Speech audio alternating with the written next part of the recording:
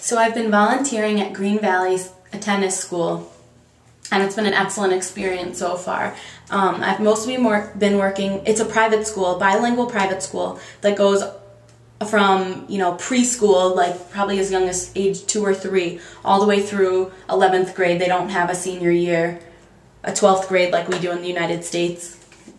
And so I've been mostly working with first graders and a little bit with third grade in English and math classes. And, just in general, the education system is totally different here than what I'm used to and what I grew up with in the States.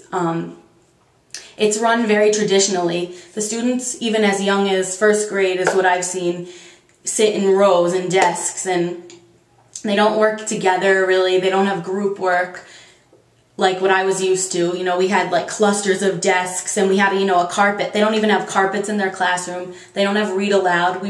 We always read chapter books, and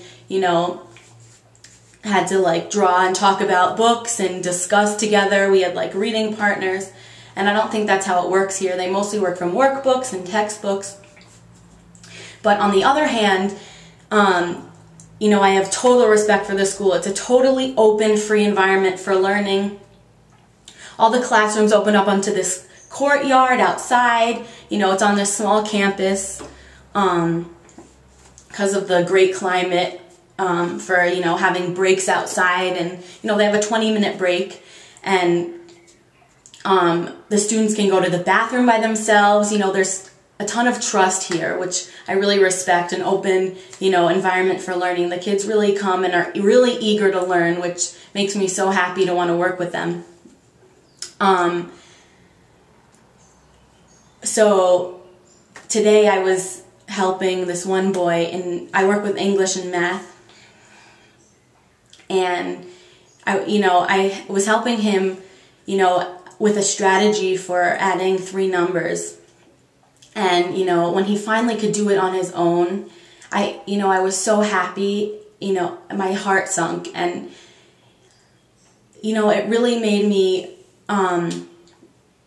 appreciate teaching and really inspired to really want to teach and reconsider it. I also have total respect for the curriculum at the school. The students are growing up learning 2 languages. Most of the classes at the school are taught in English because at home they speak mostly Spanish. Most of the families don't speak English, as far as I know. And so I have total respect. It's just amazing to me that the students can grow up learning 2 languages. It's a lot harder than, anything I can imagine myself doing.